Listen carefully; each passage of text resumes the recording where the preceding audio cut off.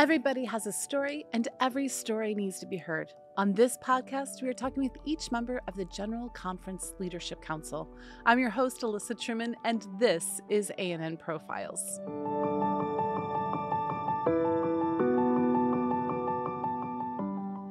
Today, I'm here with Gideon Mutero.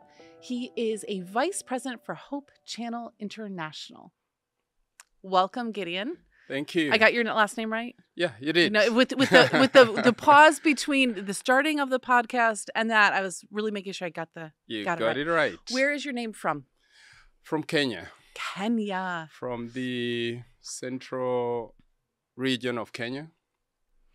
Okay, so I guess we've already started because now I know where you're from. So we like to always start this off a little bit with just kind of like, who are your parents? Where are you from? So tell us a little bit about your background. Sure. So I grew up in a pastor's family. My father, the late Pastor Gideon Mutero, was serving as a pastor in Kenya in various regions, in the coast region, in the western region, in the central region. And eventually he served as a speaker director for the Voice of Prophecy. So I grew up in a pastor's family. Of course, I learned about Adventism in my childhood. So tell us a little bit about your mother. My mother, the late Rachel Mutero, was a Bible instructor. And she accompanied my father, of course, in his various postings. And she was a great inspiration to the family, a woman of great faith who nurtured us and inspired us to love God and to serve Him. You know, it sounds like you had a beautiful foundation kind of to build on. Both your parents were active in the church, active, it sounds like, in sharing their faith. Right. So this is in the beautiful country of Kenya. Yes. So tell us a little bit about Kenya, the place where you were raised, because I think, you know, many of our listeners have never traveled to Kenya. I have actually only ever landed an airplane in Kenya. I don't think that counts as visiting Kenya. Yeah. So tell us a little bit about the country and the people of Kenya. What is it like? Beautiful country. We lived in a few areas, but that was very early in my childhood, so I may not remember all the areas. We lived in the coast region, where my father was a pastor. We also lived in the western region. And then while I was probably 3 or 4 years old, we moved to Nairobi, where my father served as a speaker director for the Voice of Prophecy. So I grew up in that mission compound in a place known as Karura, just in the outskirts of Nairobi for most of my life. Beautiful country. You need to visit, not just the airport. I would love to, other than the airport. Yeah. So I have 2 more quick questions about the country. Now, for those of us who have grown up in countries like America or something like that, you know, you hear about the wildlife of Africa.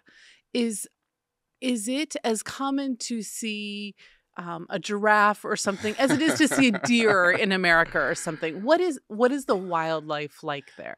So I start first by talking about the people because we have wonderful people who live in this country. And of course, it's a country blessed with a lot of other natural resources, the wildlife, for example. You can find most of what we call the big 5. What are the big 5? That's the elephant, the lion, the cheetah, the rhino, and the buffalo, I believe. Okay. You could find those in many parts of the country, of course, in the game parks where they in preserved areas. So beautiful wildlife, beautiful country, but also beautiful people. Yes. So the other thing is that, you know, many years ago, we're celebrating 150 years of Adventist mission here soon. Americans went all over the world to proclaim the gospel. And we kind of sometimes think of Africa still as a mission field. And there are actually more, like ratio-wise, more Kenyans that are Seventh-day Adventist to Adventist ratio than there are Americans. Is that correct? Correct. I believe the membership in Kenya within the two unions now, the East Kenya Union and the West Kenya Union, I believe the membership now is about 1.2 million. I believe that's about the same membership as the North American division. Okay. Mm-hmm. So I'd like to bring this up because I think that sometimes we have a wrong vision of Africa. Mm-hmm. We still think of it as, not saying that we shouldn't go there and do stuff, but I'm sure that many of you guys could come over here as you did and help us. But I'd like to help people realize that the Africa maybe that we thought of is not the Africa that is there. It's a very developed country too. It's very technologically developed. Isn't that accurate? I mean, obviously there's portions of it. Yeah. So first of all, Africa is a continent. Yeah, sorry. I keep saying Africa. It's so true. It's not. It is true. Yeah. It's Kenya. A continent. And Kenya is, one of the countries. Yes, it is developed. And there's lots of potential in terms of talent, in terms of contributions that people can make. We have very gifted people there, very committed, people who are very dedicated to serving the Lord. So there's a lot that Kenya could offer. I agree. Yeah. And thank you for the correction, because you're right. And that is something else that Americans do, is we somehow lump the whole continent together. Sure. Kenya. Yeah. I went to Tanzania and I was overwhelmed by the beauty of the country, the hearts of the people. And it was probably one of my most favorite experiences that I've had. Right. I was just visiting and just seeing the church and the country come alive. So this is where you were born and raised. So you were born and raised in Kenya. Tell us a little bit about your early childhood years. Obviously, we know you were raised an Adventist. What was it like being the child of a pastor? We lived in a mission compound. We went to an Adventist school. We went to the local Seventh-day Adventist Church that was located on the compound. So as you can imagine, we were in a very sheltered Adventist it's a bubble. environment. Yeah, a bubble. And that had its advantages. It helped us grow within that safe environment. But it took learning more as I grew up to actually internalize Adventist doctrines and to make my own decision to not just be an Adventist because I'm a pastor's kid, but to be an Adventist because I believe that the Lord has a special message for his people for the end times, and I need to be part of that movement. So because you were raised in an Adventist community, were you involved in Pathfinders and like all of that kind of stuff as well? So yes, absolutely. Okay. I was very actively involved in Pathfinders, went through all the various classes. Are you a master guide? Eventually became a master guide. Excellent. Yes. So, and I must say that one of the things that shaped my life was the discipline that we learned as Pathfinders. I still value those aspects of discipline that have helped to shape me, to make me who I am, and also to shape my career. What was one of your favorite Pathfinder memories? I think reciting Bible verses. I was very good at that. I could take some of the longer passages and just the practice and to make sure that I said it right I still keep some of those verses, the memory verses, to date, and I'm able to recount them to my children and to use them even when we have family worship. I love that.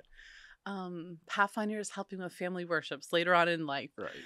So I'm a big fan of Pathfinders. I am also a master guide. So Wonderful, Pathfinders shaped my wonderful, childhood wonderful. as well. Yeah. And I've seen how that translates to your daughters. I've had the privilege of working with them, and I see those values in them. So congratulations. That is true. You've actually worked. I have 3 daughters, and you've worked with my oldest daughter, Maria, and my second daughter, Riley, this last summer when they were summer interns. So, Absolutely.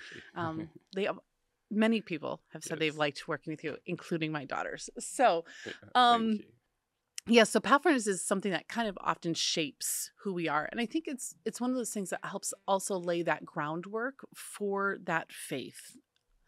So you said that at some point you had to kind of make the faith your own. Yes. When in life did that start to happen? So I was actually baptized when I was 12 years old. At that time, through Pathfinder classes, I had learned a lot about the Bible. I could explain the fundamental doctrines. I had made a determination to serve God for all my life. And that's something that my parents used to talk to us about. My mother especially used to remind us that we need to be dedicated, we need to be committed to serving God. And I internalized that, and I have never looked back. So at 12 is when you get baptized, and you've decided at 12, I'm going to serve God. Right. You don't know what that looks like yet, do you?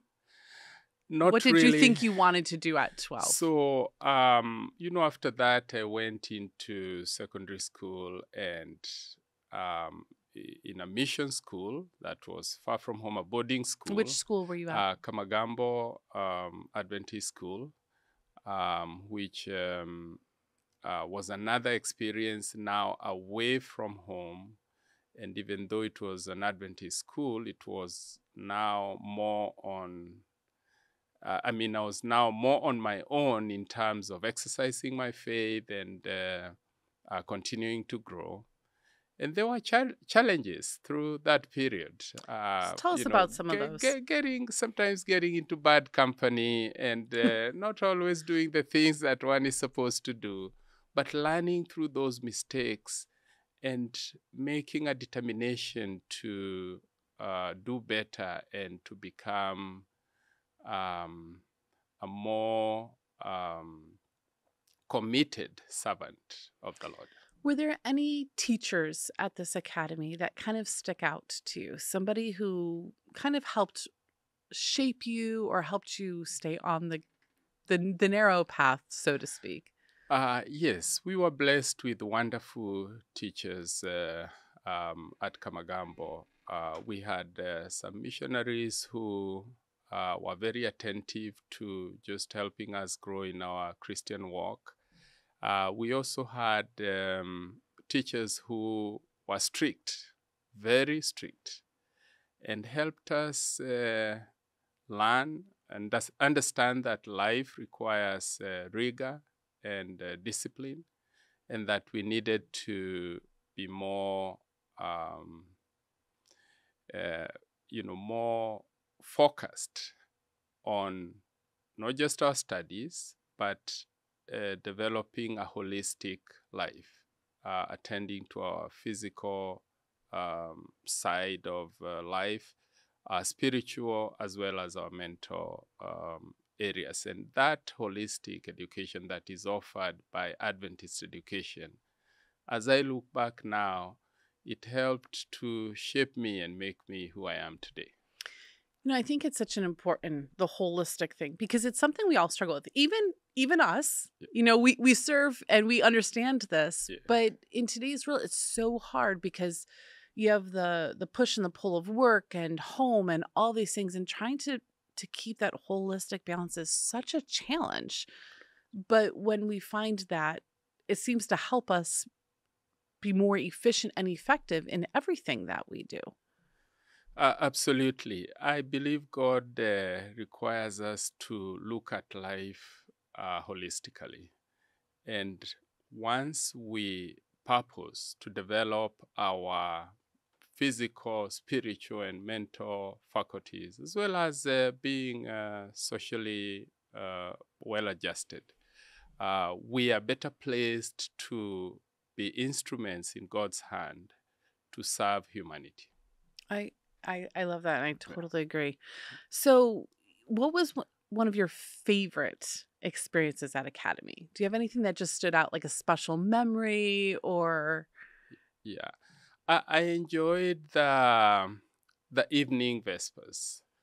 I enjoyed the singing, the congregational singing of hymns, and I still recall some of those hymns. One of my most favorite one was "Faith of Our Fathers," Mm. and being a pastor's kid, it kind of had a special meaning to me. Faith of my father, living still, and even to You can date. sing it if you want. Oh, yeah. Well, I'm not a very good singer, but even to date, I'm still inspired by the thought of the faith of our fathers, the faith of my father. He was not born an Adventist. He had to go through challenging life experiences in his Christian walk to eventually make a determination to follow Christ and to dedicate himself to serving him. And I look at that and say, that faith needs to continue living, not just in me, but I need to pass it on to my children and the succeeding generations. You know, I love that one of the things that the Adventist Church talks a lot about is our identity. We talk Right. about identity and mission, Right. but our identity. And our identity is found when we look back in history often. You know, it's my parents, what did they do? These are the things that kind of form who we are. Right. And as Christians, we also look to our heavenly Father. Right. And so when our those worlds collide, especially like in your case where your father was a pastor, so he had this relationship with Christ, you were able to see both often through him, and that's a beautiful picture. So I'm also I love listening to people sing. I used to be in choirs. I'm finding the older I get, I don't think I would ever want to sing just like off the cuff, but that's okay. Right. But I'm a big fan of hymns as well. And especially when the people singing the hymns Yes. really believe the hymns. You know how you can Yeah. sing in church Yeah. and we're just singing, Yeah. and then we sing the Right. hymns. Right. And then the words have a meaning, and the words become part of your experience as you express yourself in music. So it's not just the singing, but these words kind of get into your consciousness, and you think about them. When you come into certain situations, you remember the words of a certain hymn, and they inspire you and lift you up. Amen. That's very true. So you went away to Academy. Were you there for 4 years? Yes, for 4 years. For 4 years. Yes. How was that at the beginning? I mean, were you very lonely? Because was this your first time being away from your parents? Yes, it was my first time. I was lonely, not very lonely, because my older brother was a class ahead of me and was already there. So he helped to receive me, and we lived in the same dormitory. So he kind of helped me navigate that. So it wasn't too bad. That's good. Yeah. And you said you had an older brother. Do you have any other siblings? Yes, I have 5 siblings. I have 3 brothers and 2 sisters. So we are 6 of us. Okay. And I'm the fourth born, the fourth Okay. son. So 4 boys, and then 2 girls after me. Okay. Oh wow. So you're kind of like the baby when it comes to boys. So Yes, you're like yes, yes, you're yes. the youngest boy. Absolutely. My husband tries to tell me he's the youngest child, but I'm like, you're not the youngest child, but he was the last boy born. I was like, Right, whatever. right, right. So when you get done with academy, you're going to have to go on to college, university, wherever it is. Do you kind of know what you want to do at this point? As you're finishing up these high school years, are you like, I'm a numbers guy? Like, tell us a little bit about that part of your journey. That's interesting. Yes, I had a clear idea of what I wanted to do. I I studied, we used to call it then principles of accounts and commerce. And during the holidays, sometimes I would visit my older brother who used to work in the treasury office of the union. And I kind of was impressed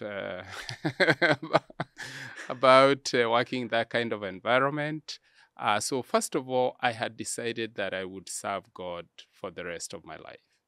So I was thinking of an area where I could serve.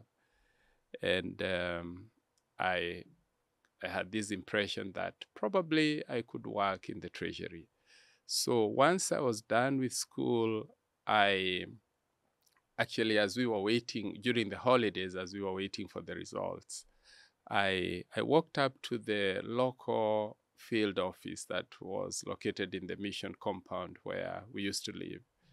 And, during the holidays, we were just out with other boys, just playing games, ball games, and those Mhm. kinds of things. But this one day I said, let me just walk up to this office and see whether maybe there's something I could do. So I walked up there, went to the treasurer's office, and asked him whether there's an area where I could help.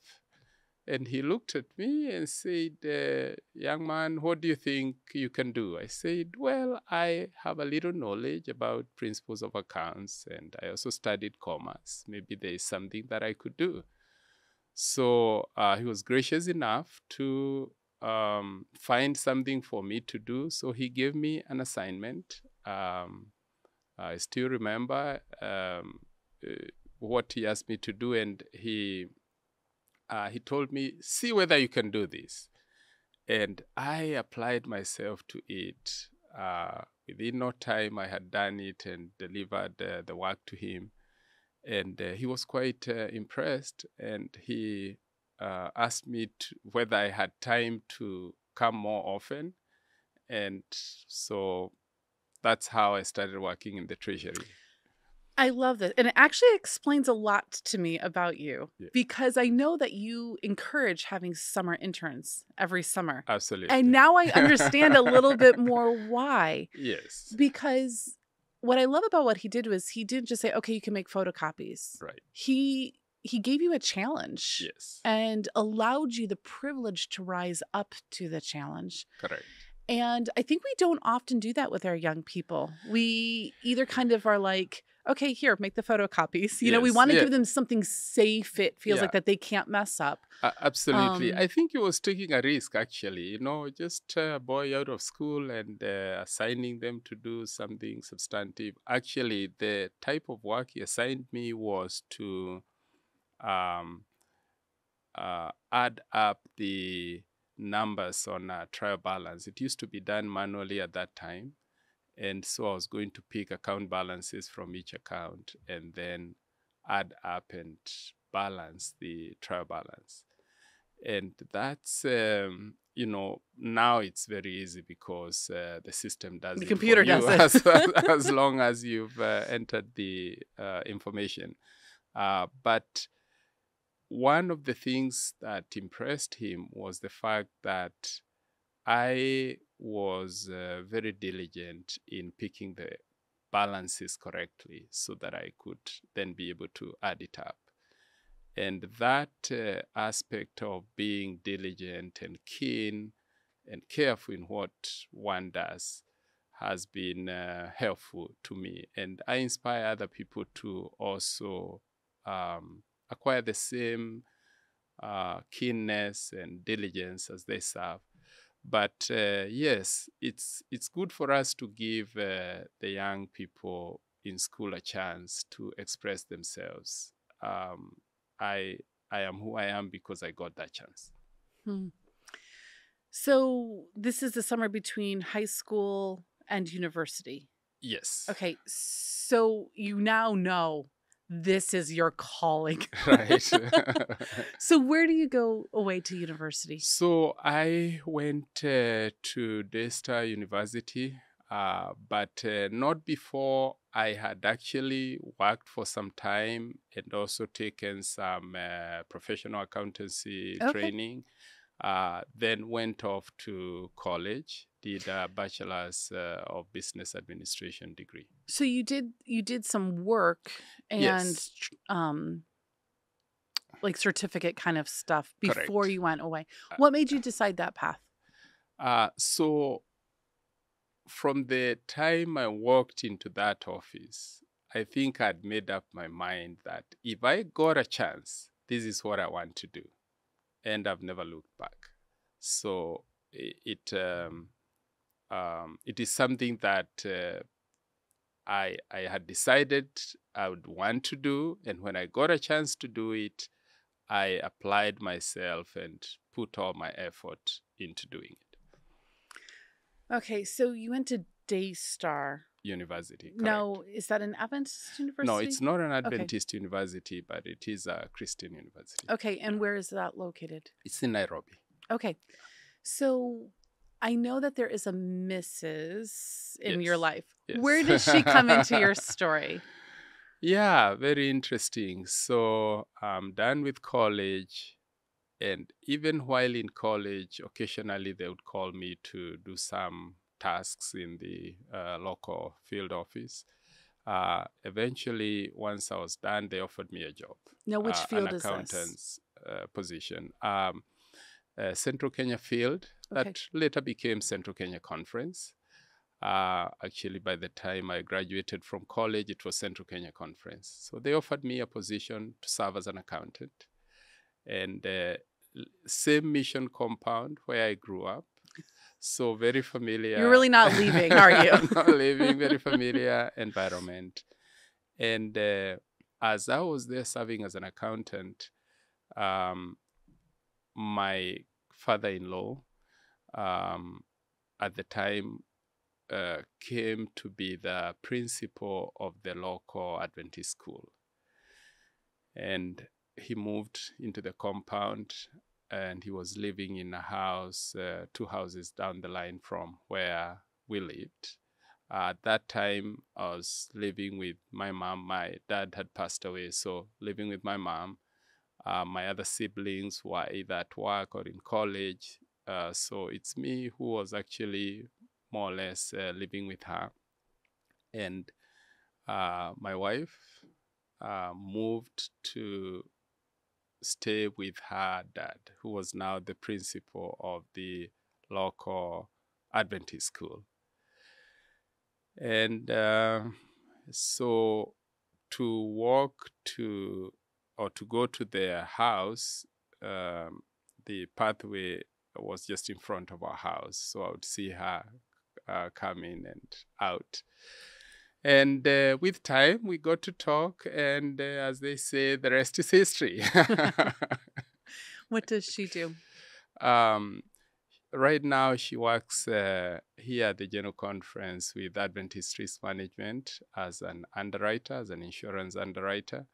But she also is in the business field. Okay. And, yeah. So you guys had a lot to be able to talk and relate to. Yeah. All right. So you work for the Central Kenyan Conference. Correct. And how many years were you there?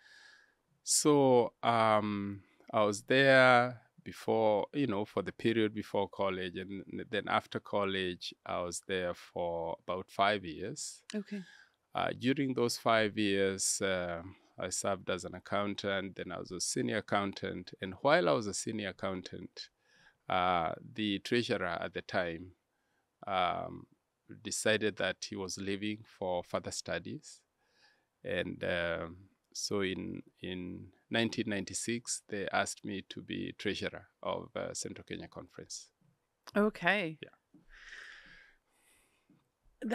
I mean, it's kind of fun that you started off and you knew exactly where you wanted to be, and God apparently put it very clearly on your heart what your calling was. Correct. Although I wouldn't say I was thinking that's how things were We're going to work. going to work. I just wanted to serve, and my desire was to serve as a steward. I had already learned a lot about stewardship principles, and I saw myself as somebody who was walking in partnership with God to serve as his agent in managing his affairs on earth to accomplish his purpose for mankind. I love that so much. Right. It's very clear to me that God gave you the skills, the mentorship, the encouragement that you needed, Right. because he had a very particular path. And to me, the most beautiful part was that you were totally willing to go on the path he wanted. And you can see that he's leading you there. So you're now the treasurer Yes. of the Central Kenyan Conference. Right. Where do you go from here? So first of all, I wouldn't say I was ready. I was quite young at the time. I tried to learn leadership in addition to just doing treasury work. There were good mentors. I remember the union treasurer at the time was a good mentor who kind of helped me understand what was expected of me. So I served in that role for some time. And then after some time, I was invited to serve the East African Union, as they called it at the time. It was the union that covered the entire country of Kenya. And I was asked to serve as associate treasurer. Now, you brought up an interesting thing there. It's not just that you have to understand accounting to be a treasurer. You also have to understand leadership. Yes. And, I think that sometimes we don't think that one through. But when we bring in younger people, they might know all the principles, but you still have to understand how to be a leader. Oh, absolutely. And for me, it was baptism by fire, because here I was working with the pastors and most of the staff who were the age of my parents. So these were really my parents. And I have to interact with them as a leader. I need to be respectful to them, but I also need to guide them. I remember several situations when some of them would come with certain demands or certain requests that could not be fulfilled. And I had to find the right words to respectfully tell them that we are not able to do that, and explain to them why. And some would not understand, what's this young boy telling me? He needs to fulfill my request or my demands. So that was challenging, but it also helped me grow. One of the things that helped me, though, was in all cases, they could see that I had a desire to serve them. And I believe that's something I would advise upcoming treasurers or people who are working with in the treasury work, but leading, that you need to be seen as a servant, as somebody who is keen to assist others. That's really important. How do you cultivate something like that? I believe it comes from my upbringing. I never saw my father or my mother serve as bosses. They were always serving people as servants. And I think I caught some of that from them, and I'm very grateful for the upbringing and the experience that they gave us as we grew up as a children. When we talk about being a servant, what we're really talking about is like humility. It's you may be in charge, Right. but I don't have to lord it over you. I can Yes. be humble. Yes. And especially, I would consider you still young. Um, when we work with people who are older than us, there's a lot we can learn from them. And sometimes it can become challenging if you're, in by rank position, you're over them. Yes. And recognizing we still can learn from them and maintaining that humbleness because we are only here because God placed us here is so valuable and something I don't think we necessarily always talk about. Yeah, it is. First of all, is the recognition that when we serve God, we are not serving Him, first of all, necessarily because we are the best or that we know everything. Very true, because We I'm in my position and I don't know everything. yeah, absolutely. So we need to have a growth mindset, a mindset that recognizes the need to learn. And I consider myself to be an eternal learner. It's been many years now serving in the treasury in various roles, but I'm still learning. There are things that I still struggle with and I need to learn to become better. So God has not called people to lord it over others. He's called people to serve others. Yeah. So you went to East Africa Union. Did you say that was in Nairobi? Yes, in Nairobi. So you finally have left this compound So that I've you've left lived in. this compound and went into another compound, another mission compound, although the houses where we lived were in a different compound from where the union offices were, but still in an Adventist environment. That was a call into a wider responsibility. This union at the time had 8 fields and conferences and about 9 institutions. It was a huge union, actually. It was the largest union within that division at the time. So you serve as the associate treasurer for how many years? I served as associate treasurer for 2 years. And after 2 years, they invited me to be treasurer of the union. Okay. Yeah.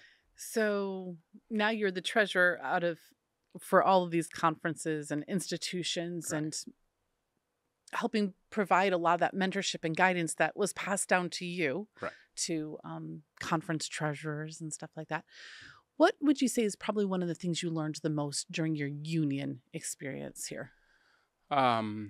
Actually, there are many things that I learned. And we were going through a very difficult time with the union at the time because these fields and conferences were not doing very well financially. Most of the union institutions were also struggling. We needed to implement certain reforms, I would say, in restructuring some of the ways in which they functioned. Some of them were overemployed, others were overestablished, and there was need to rationalize these the operations of these entities so that they could accomplish mission. And that was not easy because you are basically telling people that they need to cut back in certain areas. You're telling them that they need to adopt more austere measures as far as managing resources is concerned. So that was challenging. But one of the things I learned was if you explain to people what is the ideal, what needs to be done, And if you involve them in finding the solutions, there was no one size fits all for all these organizations. Each area had its unique challenges and required to have its unique solutions. And initially, I did not know that. So we were trying to implement the same things in every area, and we were running into difficulties. The situation improved significantly when we involved the local leaders in identifying solutions and finding ways in which they could resolve these issues,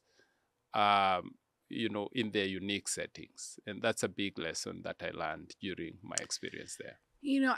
I love that, because contextualization, making something work where you are at. Correct. I think sometimes we, at the general conference or division or union, we just kind of want to hand down, like, here's a program, or here, this is the system. Yes. But we don't realize that, it may have worked in this setting, but it will not work in all of these other dozens of settings. Absolutely. And we have to take the time to listen. Yes. And to understand the unique makeup of different areas, and then adapt things to make the mission make sense where we are at. Absolutely. It is a difficult art to learn, and I made many mistakes. I look back and see so many areas where I could have done better. But through the experience, through learning from these mistakes, I would say that it's important to contextualize. And it's even more important to listen to people. You may think you know from the leadership position, and sometimes leaders fall into that temptation of thinking that they know everything, but it always helps to listen. I love that. So listen, and then contextualize. Absolutely. All right. So you serve for East Africa Union, right? Yes. Okay. I was like trying to remember the name of it now. Yeah, right. So you served East Africa Union. How many years were you the treasurer? So I was treasurer for 2 years. Okay. And at the end of that period, the General Conference had made a decision to restructure the divisions in Africa and actually establish a new division. So we were under the Eastern Africa Division that was based in Harare, Zimbabwe. And the General Conference made a decision to establish a new division, the current East Central Africa Division, that would be based in Nairobi, Kenya. So while I was treasurer of East African Union, the division asked me to be involved in preparing the establishment of the new division. They wanted me to be involved in searching for property where the new division would be located. They wanted me to be involved in establishing some of the logistics that would be necessary to establish a new division. And so while serving as treasurer of the union, I had that assignment that brought me into the new East Central Africa Division in its formative stages. And when the division was organized during the organization division council, I was asked to serve as associate treasurer for the division. So you stay in the same city, though? I stay in the same city, but now a different location for the office. The division had some property in another part of the city, and that's where the division was initially located. Okay. So why do we restructure divisions? So I know that's not necessarily life story, but you're very intimately involved in this. And I know that, Correct. There's always something new. It kind of seems like happening. Yeah. What leads to those kind of decisions? I think efficiency for mission, The General Conference considered the configuration of the divisions at the time. We had the Eastern Africa Division and the Afro, I believe they called it the one that covered the Western Africa. I think it was Afro mid. I don't know. This could become a game show. No. Sorry, I remember now. Africa Indian Ocean Division. Indian Ocean Division. That division covered mainly the countries in West Africa and Central Africa, all the French-speaking countries from Central Africa. Okay.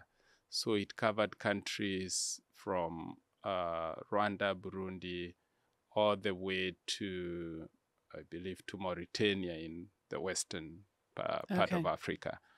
I think the General Conference realized that it may be more efficient to keep the countries that are geographically closer to each other within the same division.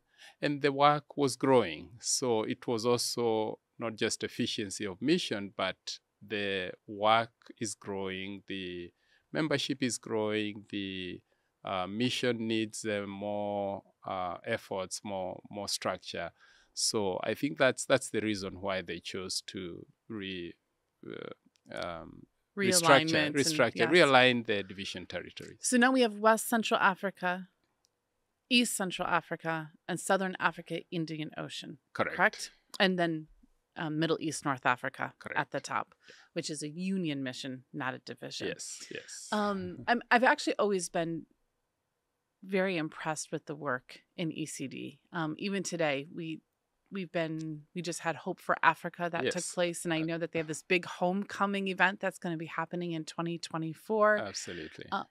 You all think very big in ECD, it seems like. Was that what it was like when it got started? Yes, it was very vibrant when it started. But first of all, there was the work of organizing the division. It was a new division.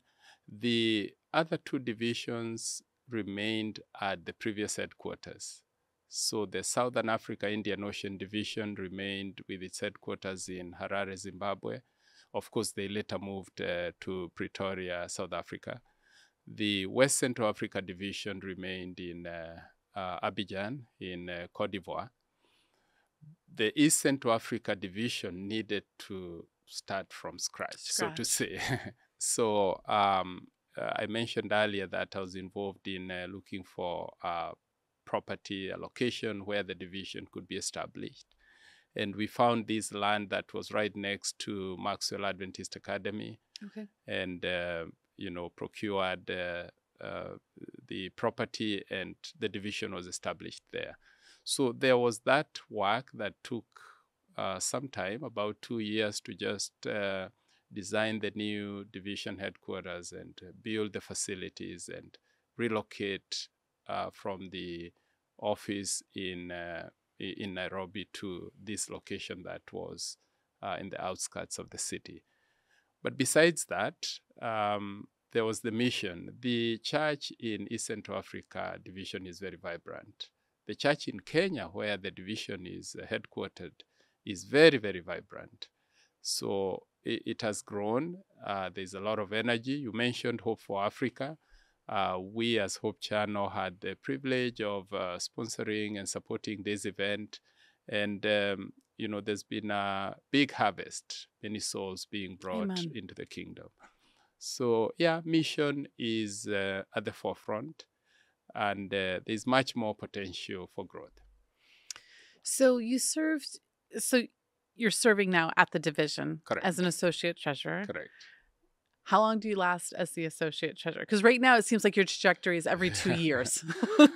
Well, interesting. So I was there for 5 years. Okay. And during that time, the new division headquarters were established, and, that was one of the main assignments that I was working on, to design and build the new division headquarters. And they now have that beautiful compound and facilities for the division. The division was also growing, and in 2005, after the General Conference session of 2005, the treasurer who was elected to be treasurer of East Central Africa Division was not able to move or to take up that role because of a sudden illness.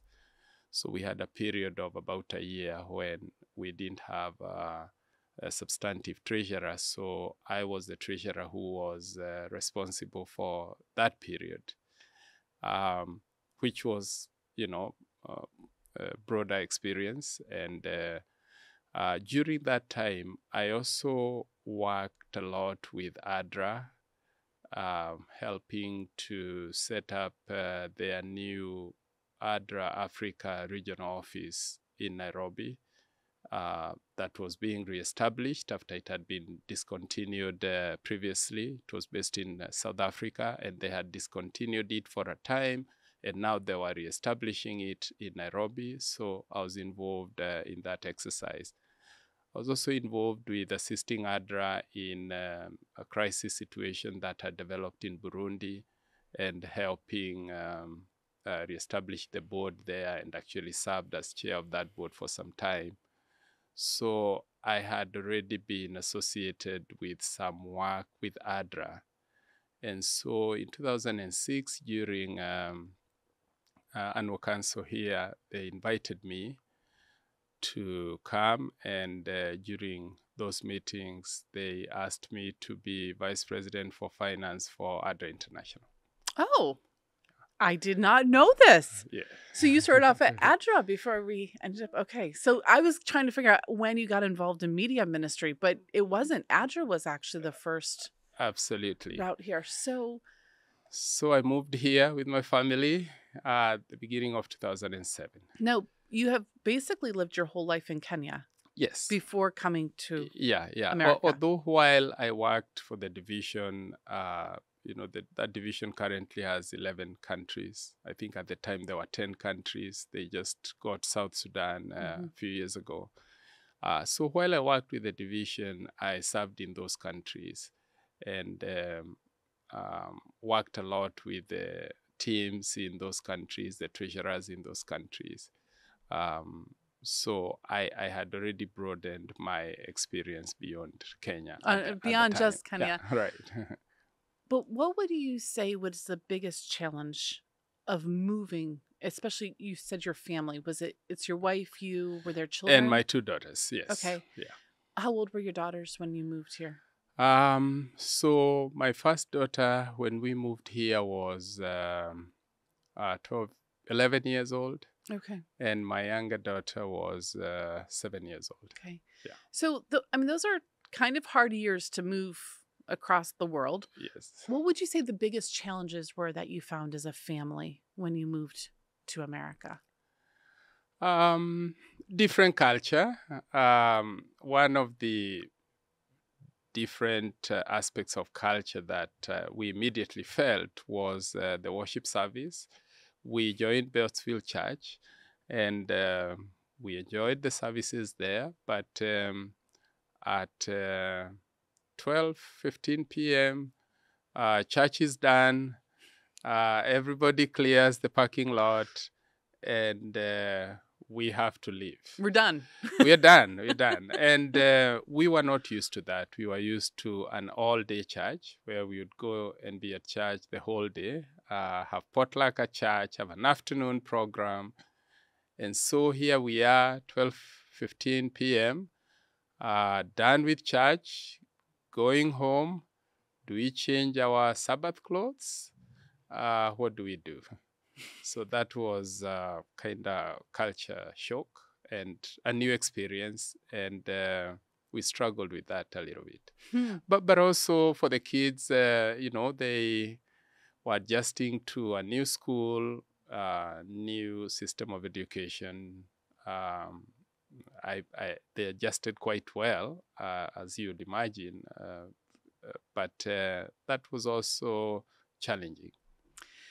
It's a lot of people are like, oh, that must be so fun for your kid. It's actually hard on families often with the transitions. Even with us, we just transferred from Texas to Maryland. That doesn't seem like a lot. But when you involve children in it, Yes. if it's just you and your spouse, you can kind of work through things. But Right. when we start moving families, I think Yes. we forget the challenges that arise for them, and they can adjust to it well. But it's still, you're uprooting them from what they know Oh, yeah, and absolutely. putting them somewhere else. Yeah. And apparently we don't do church all day. Yeah. But I must say that, the transition ministries here at the General Conference was very helpful. We adjusted, but I must say the weather was also very challenging to adjust The to. weather. I've here. heard that one a few times from people here. Yeah, we came here during winter, and that was tough. We didn't have adequate winter clothes, so we had to adjust there. But it's all good, I think, when God calls us to certain responsibilities or certain areas, like He did with with many people in the Old Testament. He equips us to adjust. He enables us to do what He wants us to do. So how many years did you serve with ADRA? So I was with ADRA for 4 years, and then transitioned to Hope Channel International. And you've been there how long? I've been there 12 years now. It's been a great blessing to see Hope Channel International grow.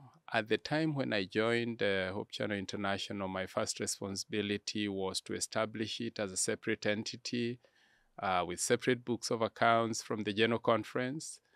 There was already a separate board, but Hope Channel was still functioning as a department of the General Conference. So we transitioned it to a separate entity, an institution of the General Conference. And I've seen it grow. At the time, we had just a few number of channels. I don't remember how many, maybe about 20 plus. We now have 82 channels, part of the global Hope Channel network. I always love when I walk into Hope Channel. Yes. And if any of you listeners come, we give tours of the building at 10 o'clock. So when we take people to Hope Channel, I always look on Joe Sloan's door. Yes. And he has this, it would be like That's, 76, yes, and then it's yes. crossed out. There's a 77 Yeah, so, crossed out. Yeah, it keeps growing. So yes, I enjoy looking to see what the latest number is every time I walk in there. So I've loved having this time with you. Thank you so much, Gideon. I have a closing question. Yes. For those young people who have thought about maybe working for the church, but they don't necessarily know how to get started, what to do, or maybe even for somebody who's later in their life, but they feel called to ministry and they don't know what to do. You had great clarity, it seems like, almost from the very beginning. What advice would you give to those people, though, who don't have that same clarity, but they know that God has called them to something? That's a great question. I would advise them to do something, even in their local churches. Let them volunteer their time and efforts, their talents, to serve the church. If the Lord calls them to get involved in more substantive ways in serving their local conferences or any other entity, let them heed God's call. It's not without challenges. It's not perfect, but our God is perfect, and He works through our imperfections. I would encourage them to just follow God's leading and see where He's calling them to serve. He will enable them to do His will and help them to overcome the challenges that they encounter along the way. Thank you so much for that, Gideon. And thank you again for taking time out of your day to come. I know that we're all busy, and accountants, there's always something to do. Thank you for coming and joining us. Thank you, Alyssa. Thank you for having me. We hope you enjoyed this episode of ANN Profiles with my special guest, Gideon. If you haven't already, please take a moment to subscribe to the podcast or this YouTube channel, wherever it is you're tuning in from today. We don't want you to miss any future episodes. And thank you for spending this time with us. Join me next week as I continue to get to know the life stories of more inspiring people.